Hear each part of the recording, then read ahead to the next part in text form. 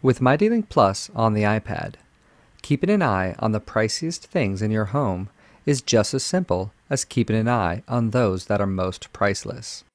With mydlink Plus and the iPad, access is easy. If you already have mydlink cameras in your home or office, just download the app right from your iPad. Simply open up the App Store and search for mydlink Plus. Once you find it, just click to download. There's no additional setup or configuration needed on your network or your cameras. Just open up the app and log in with your mydlink account that you created with the cameras. Plus, you can access all your mydlink-enabled cameras from, well, anywhere, over Wi-Fi, 3G, and even 4G, from another room, while at work, or even on vacation. And with mydlink Plus and an iPad, monitoring is just as easy.